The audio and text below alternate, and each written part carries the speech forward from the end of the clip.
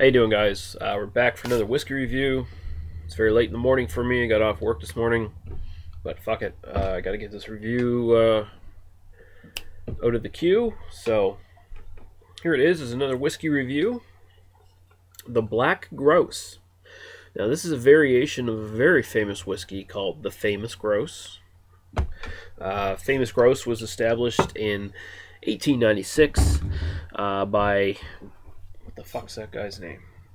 Matthew Gloag. I think I'm pronouncing that correctly. Matthew Gloag and Son Limited. Basically, this brand has been in the... it says on the bottle established 1800. I assume that's the distillery itself. The brand was established in 1896. Matthew Gloag and Son.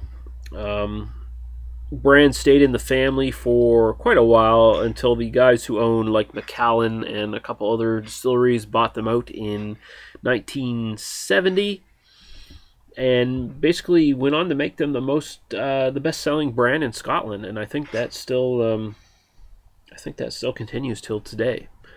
But anyway, it used to be called the Grouse blend brand, and then became the Famous Grouse because it was so popular.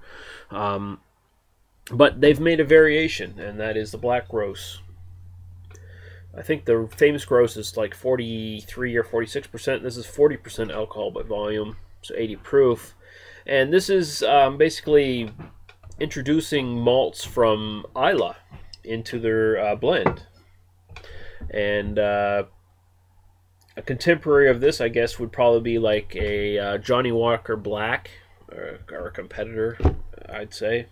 It's sort of the same idea, trying to give you like a smooth blended whiskey with Islay flavors. I've already had quite a bit of it, as you can probably see. So I know what I'm going to say when I'm getting into this already. So I've got it poured here. I will say right off the bat that you should probably add water to this. I have not.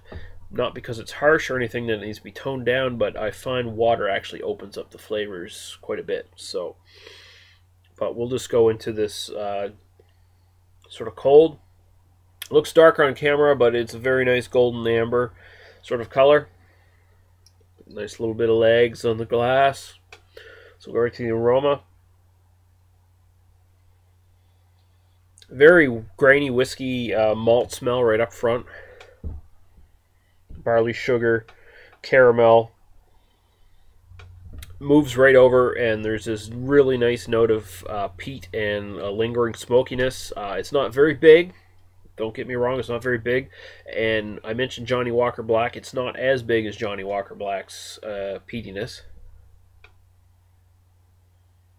Although the lingering smokiness is seems a bit bigger to me, from what I can recall.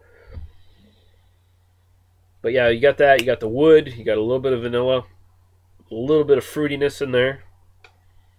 But it's very well, nice, balanced, very smooth. Alcohol does not come up and sting the nose at all. So we're going to go right to the taste. Cheers.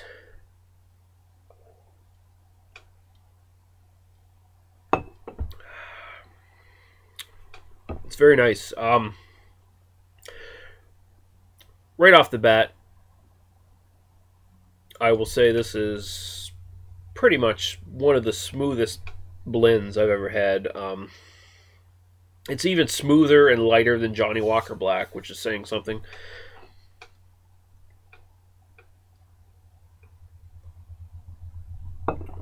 Right up front, the nose basically translates right to the taste. Right up front, you get the barley, sugars, you get caramel, very grainy malt. Right up front, moves right over to the smoke and the peat. Not big smoke and peat notes. Again, very, very small. Probably smaller than I would even hoped. Like, seems even a bit lighter than what I thought it would be. But they are there. Lingering smokiness on the back of the mouth. No real big alcohol sting. Like, it's very smooth. Like, incredibly smooth.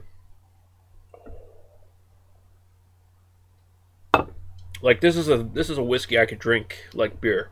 Let's put it that way. That might differ for some people, but For me personally, it's very lightweight. I'm very much used to Islay scotches. Now, if you're a big fan of Islay scotches and you go into this, you're probably going to be slightly disappointed because, and I don't even know why you would go into this if you're a big fan of Islay scotches. Quite frankly, if you're already there with Ardbeg and Lefroy and Lagavulin and stuff like that, Talisker, you want nothing to do with this really, unless you want something really easy and simple that you don't have to think about, because it doesn't really have the complexity or anything of a Scotch like that. But as a blend and as like an introductory blend to those sort of flavors, this is actually fantastic. It's right up there with Johnny Walker Black. It's smoother than Johnny Walker Black, so if you want to even play it safe more for your first little dip your toes into Islay malts, this would be good for you. This would be very good for you. Just give you a little bit of taste of what to expect, because it doesn't have any of those big Islay whiskeys going for it. It tastes like maybe Talisker or Bowmore or something like that is in there. It doesn't taste like Ardbeg or Lefroy or any of those bigger ones, because it doesn't have any sort of medicinal components. Like it's got the standard malts that apparently Famous Grouse already has, like Macallan and I can't think of the other one, but very obvious, like very light peat kind of malt blended into this. So they're not big, they're not confrontational, they're not making you consider anything.